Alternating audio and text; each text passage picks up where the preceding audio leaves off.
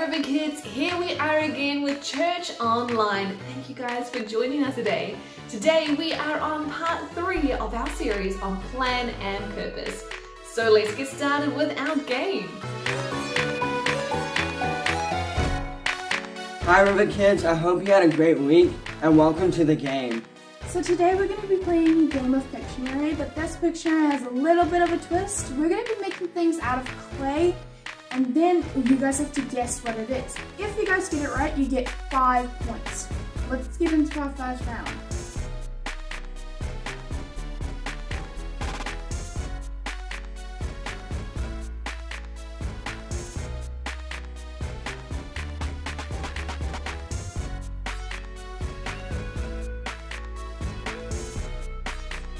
So if you guessed Bob the tomato, you were correct from the VeggieTales. Give yourself a pat on the back and 5 points.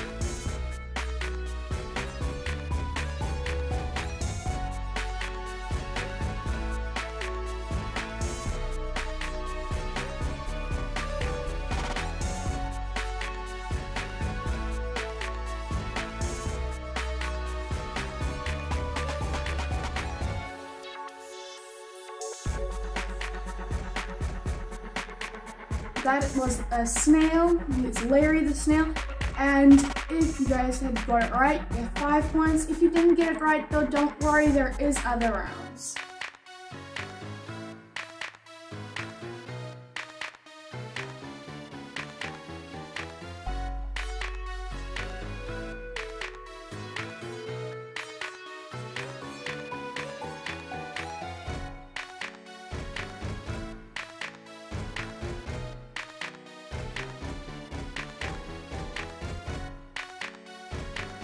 So was this round really challenging for you? But if you got the right answer, which is the Angry Birds, you get 5 points.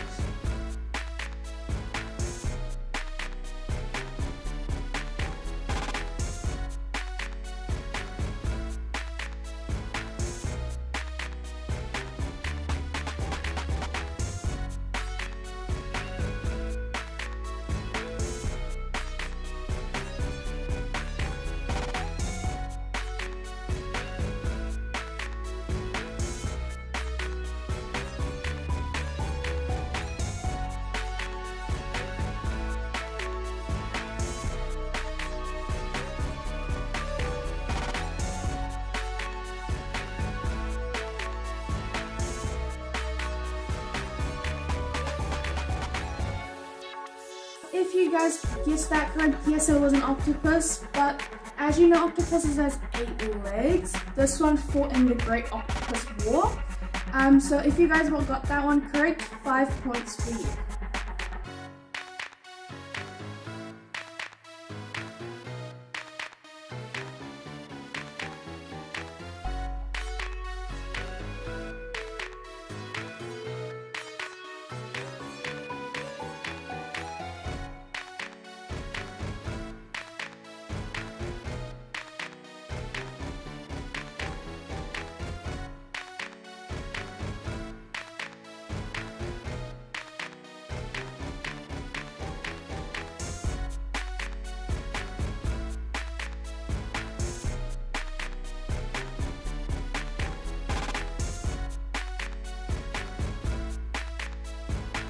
So, if you got that one correct, yes, that was a rose. Tricked you a little bit thinking that was pepperoni, didn't I? So, if you guys got that one correct, 5 points for you. So if you got 25 out of 25, give yourself a pucky pucky.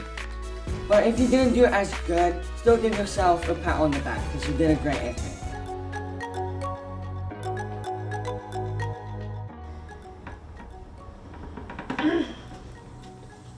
Why'd you smash up and redo it? Because it was ruined. It wasn't as perfect as I wanted it to be. Well, God told me to come over here to watch it. I'm not too sure what he's trying to teach me. Oh, I think I might know. What is it?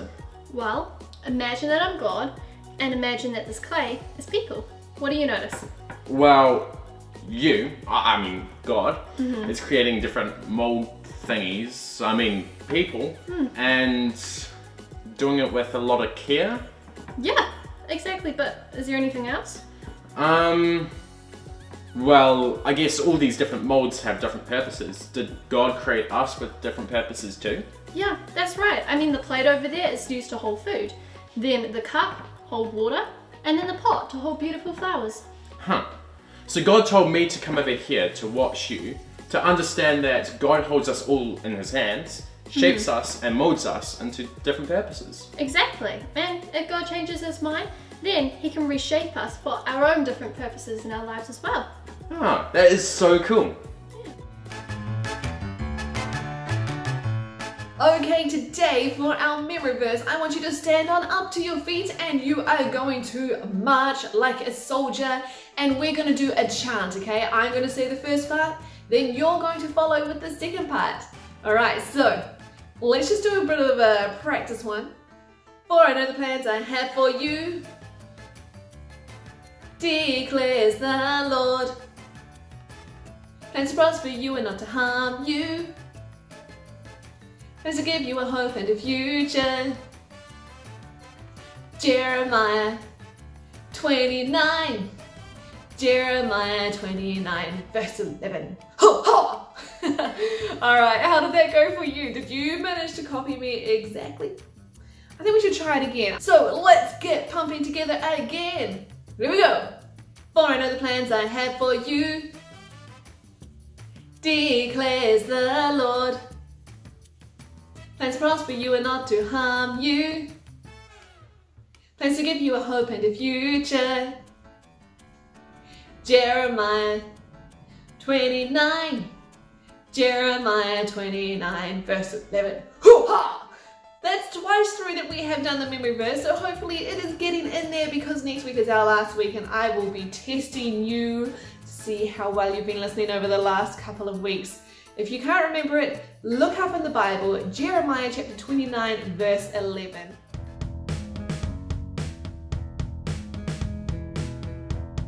If I got all of you to write down 5 special and unique things about yourself, or skills and hobbies that you had, and then I got all the different pieces of paper and I read them all out, we would have lots of very different descriptive words on each of the papers.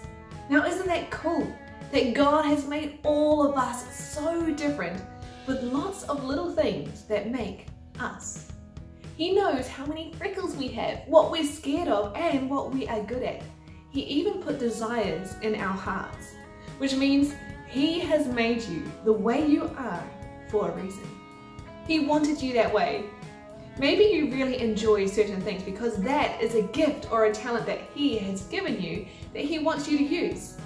If you find it hard to know the good things about yourself, ask a parent or a best friend what they think about you and they will be able to tell you some great things. Well, take those great things and start using them. God sees you as someone amazing and we should try to see ourselves that same way. Let's listen to the story about Jeremiah and the potter. A potter is someone who makes something out of clay, often like plant pots or vases or really any kind of vessel. Jeremiah learned a valuable lesson about God and people that He created. This story is from Jeremiah chapter 18 verse 1 to 6. This is the word that came to Jeremiah from the Lord. Go down to the potter's house and there I will give you my message. So I went down to the potter's house and I saw him working at the wheel. But the pot he was shaping from the clay was marred in his hands. So the potter formed it into another pot, shaping it as seemed best to him. Then the word of the Lord came to me. O house of Israel, can I not do with you as this potter does? Declares the Lord. Like clay in the hand of the potter, so are you in my hand, O house of Israel. Okay, I know I normally leave the questions till later, but hey, I've got a few questions now. The first one, what was wrong with the first pot that was being made by the potter? Well, it was marred, which means that it was ruined. Because it was ruined, what did the potter do? He formed it into another pot. Does a potter make all his pots alike? Why or why not? No, he makes them all for different purposes. Sometimes they're big, sometimes they're little, maybe he's made a bowl for soup, Or maybe he's made a shallow bowl. Maybe he's made a cup for liquid, or if you're like me, a cup for making cakes in. Question 4. What does the Lord compare the potter and the clay to? Well, he compares the potter as God and the clay as God's people, which is us. What does this story tell you about the importance of people? It tells you that everyone is important because everyone is made by God and made differently for different purposes. What God created you for is different to your family and different to your friends and different to me. Just like the potter, God has made some people to do some things and others to do other things. The great thing is, whatever purpose we have been given, we can be happy because God is the one who gave it to us. There is one difference though. God doesn't make mistakes. He made you on purpose and he loves you. Now, if we were meeting together in person like we normally do, I would have gotten all of you now to get some Play-Doh out and to start making a vessel. A vessel is just something that holds something. So like a vase or a bowl, a plate, a cup or a mug, so on and so forth, things like that. After we had made all of them, I was going to get us to compare what we have made to everybody else's. And I bet you would have noticed something straight away. All the vessels that we would have made would have been different. One person might have made a big plate, another one might have made a bowl or a vase. And I can guarantee that yours would have been different to every other person's there. Even if you made the same thing, there was something that would have been different. That's your fingerprints on there. Even if that was the only difference, it's still different. And this is just like God. He made you exactly the way you are for a reason. Anyone who belongs to God can be used by God. Let's pray. Dear Lord Jesus, thank you that you made us and you are the best maker of all. Thank you that we are different to each other and that you have made us the way we are for a reason. We are grateful for all the gifts and talents that you have given us, especially the greatest gift of all, Jesus. Help us to always remember your love for us and to help us to use our gifts to glorify you every day. In Jesus' name, amen.